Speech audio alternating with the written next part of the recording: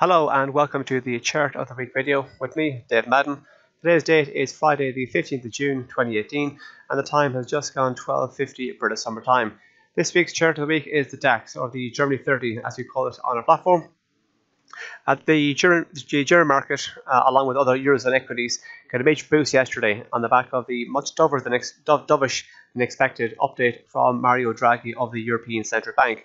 Mr. Draghi pointed out that the ECB's bond buying scheme will wind down in 2018 as expected, but we're not going to have a rate rise from the European Central Bank until at least the back end of 2019, if we have one at all next year. And the result was that we saw a major sell-off in the euro, and in turn we also saw a decent push higher in Eurozone equities. So this candle here is the positive move on the DAX yesterday.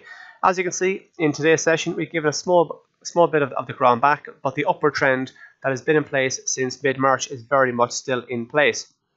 As you can see here, the high yesterday didn't quite get as high as the May high, but we're not too far away from it. If you look at the upward trend here, it's been a classic case of higher highs and higher lows. You could be looking at taking out the May high and creating a new higher high. If you take a look at the MACD indicator, MACD histogram, you can see that momentum was in a negative territory, but it's not actually swung into positive territory. So the push higher in the price has been confirmed by the increase in positive momentum. So at the moment, the momentum is with the buyers.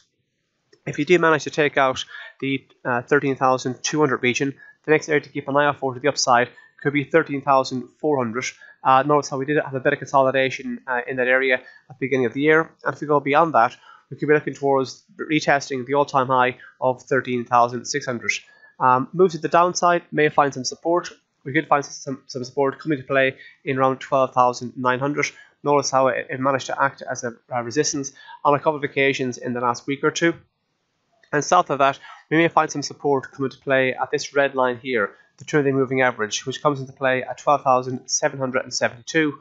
Also, you can see a bit of a crossing over of some of the moving averages. The yellow line here, the 100-day moving average, coming into play at 12,589, and also the blue line here, the 50-day moving average, coming into play at 12,740. Notice how all this area entire here, we have seen the moving averages act as both support and resistance. So these areas here could possibly act as support in the near term, should we see a move to the downside.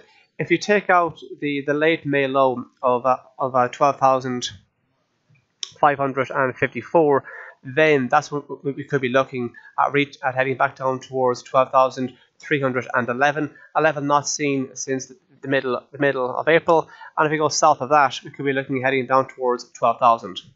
Well, that's all for me this week. Thank you very much.